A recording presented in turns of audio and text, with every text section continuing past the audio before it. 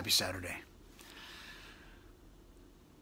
When you get angry or emotional or sad or confused or want to cry, like, what do we do with that? Like, do you let the emotions that are bubbling up go out, or do we continue to suppress them and push them back down? For me, the last, I don't know, whenever for as much as I can be present, I just want all of that stuff to come up and go away. Or not go away, but come up and let go and air it out and let it go rather than suppress it any longer. Because I feel like for most of my life I've been, suppressing.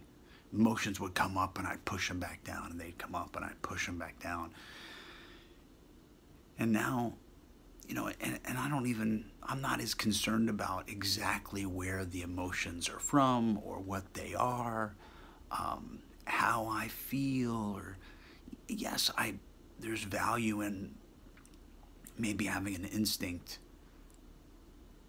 to what the emotion is attached to, the anger that's coming up in any given moment, or maybe if I'm doing an activity or an exercise that's frustrating me and I'm getting angry because I can't get it, or and maybe a recollection of a memory will come up attached to that particular situation. But for me to get hung up on exactly where it's from, I don't think is as important as just being able to, let it come to the surface and then leave me. I feel like that's more important for me, and I could be completely wrong, because I don't think we're ever gonna know exactly. We're never gonna know exactly what it's all attached to. I don't know. I just want to get more purified, turn up the heat, as if I'm, I don't know. I just want to turn up the heat and purify myself and become a better person. I don't know. And live by spiritual values, live by principles, spiritual principles. I live by 12 of them. I do my best every day to